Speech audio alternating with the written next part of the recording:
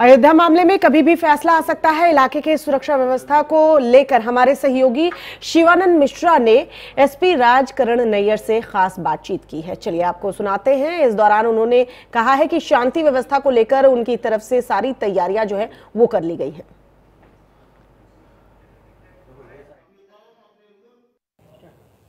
अयोध्या मामले पर supreme court का फैसला आने वाला है।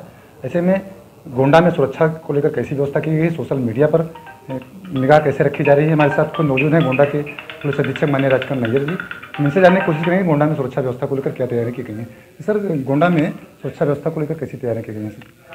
देखिए, माननीय सर्वोच्च न्यायालय का जो भी आदेश आने वाला है इस प्रकरण में, उसको लेकर के हमने अपने पूरे ज़िले का कहाँ पे कितनी हमको सुरक्षा व्यवस्था के लिए लोगों की आवश्यकता होगी उसका ब्यौरा करके उनकी ड्यूटी पॉइंट्स फिक्स कर लिए। इसके अलावा हमारे हर थाना स्तर पर और जिला स्तर पर पीस कमेटी की बैठक हो रही है और लोगों से वार्ता हो रही है। और सोशल मीडिया पे हमारी अलग से एक मॉनिटरिंग के लिए हमने एक टीम बनाई है जो सब समय सोशल मीडिया को मॉनिटर करेगा।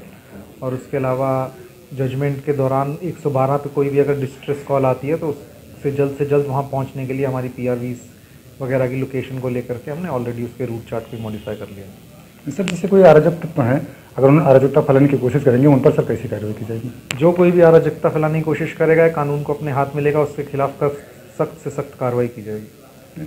साफ तौर से गोंडा SP का कहना है कि जो कोई भी कानून व्यवस्था पर चैलेंज करेगा उसके खिलाफ सख्त से सख्त कार्रवाई की जाएगी। Shivanand Mishra, R9 TV, Gonda.